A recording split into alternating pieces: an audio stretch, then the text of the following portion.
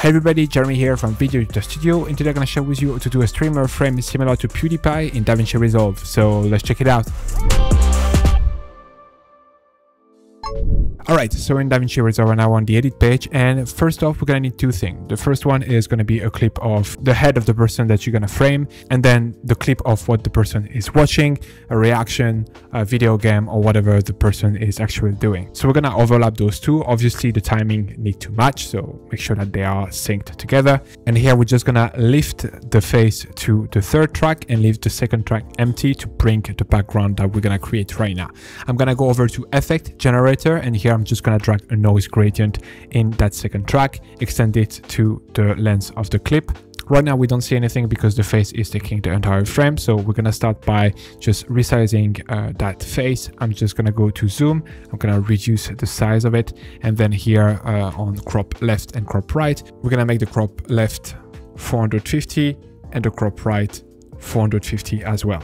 So now we're left with a square frame of someone playing video games. Now we're going to create the contour frame itself. So I'm going to go to the noise gradient, and here we're going to switch from version 1 to version 5. Here, first off, I'm going to go over to gradient. I'm going to double click on gradient to just have two colors in that gradient and not a bunch like it was before. I'm going to switch from radial to linear, so we have those lines instead. And here I'm going to switch the white to a red, so it's closer to the Pewdiepie colors. Then we're going to go to control. Here we're going to double click on detail to reset to default and maybe increase it a little bit like this. Contrast, we're going to put it to the maximum. Citrate, we're going to double click on it to reset it by default. Citrate is basically the animation, so now we're starting to get somewhere. I'm going to increase the scale a little bit, and then I'm going to decrease the detail.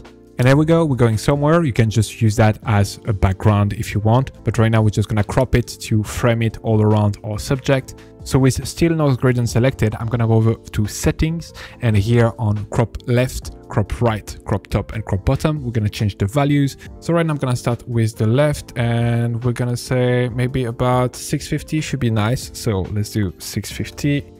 Same here with the crop right. It's important that you try to keep the same value on the left, right, top, and bottom, so it just stay proportionate. Now for the top, we're just gonna reduce it and try to match what we have on the left and the right. So for this one, that should be about 215 probably. Yeah, it should be good. Same with crop bottom, 215. Here we go. And now let's play it.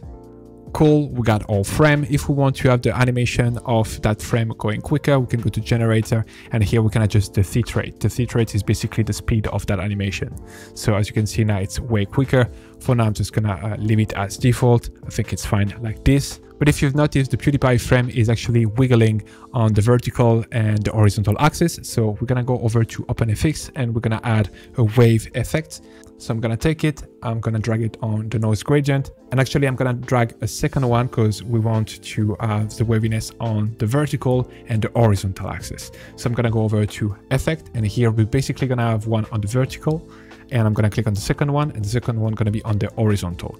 Right now it's way too strong, so we're gonna turn down a bunch of settings. Here the scale, we're gonna diminish it to 10, then the strength, we're gonna diminish it to 3, and the speed, we're going to diminish it to 0.1. Now let's do the same thing for the vertical. So here the scale, we're going to go at 10, strength here 3, and then the speed 0.1. And now if we play it, as you can see, we got the frame wiggling a little bit. So that could be an effect that you want to achieve. Then you can play with the scale, the strength, and the speed to really get the effect that you want. Right now, I'm happy with this. I'm done with my frame. So to be able to move it in a corner, everything at the same time, I'm just gonna select both the background that we've created and then the face of the streamer, and I'm gonna just right click on it, create a new compound clip, and now I'm gonna be able to easily reduce the size of that clip and move the position. So here we're just gonna bring that into a corner right about there. Now let's play it. Perfect, I'm happy with this, and that's how I would do a streamer frame in Davinci Resolve if I were to do an edit of a reaction video, of a gameplay, or something like this. I hope this video was helpful. Please don't forget to like and subscribe. Let me know in the comment what kind of video you would like to see next, and see you in the next one. Speed up your workflow and create better videos using the pack available on our website, including titles, transition, and templates, but only for Davinci Resolve. Get started today by downloading our free starter pack containing a compilation of 20 titles curated from our library. Link in the description below or at videodjstudio.com.